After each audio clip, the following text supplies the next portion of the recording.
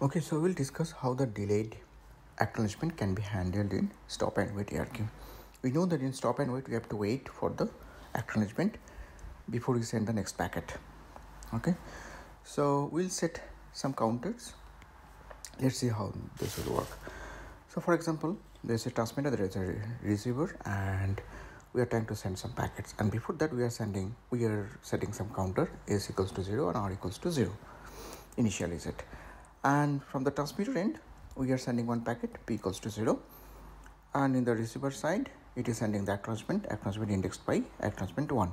And when you set the acknowledgement, then what is happening, we are changing the value from R equals to 0 to R equals to 1.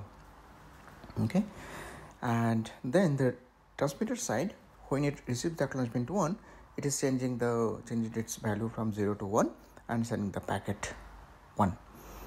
And also in the receiver side, when it receives the packet, then packet 1, and it change its value, R value to 0. So similar process will go on. Okay, so this is actually typically how the acknowledgement works. And for example, now we'll discuss how the delayed acknowledgement can be handled.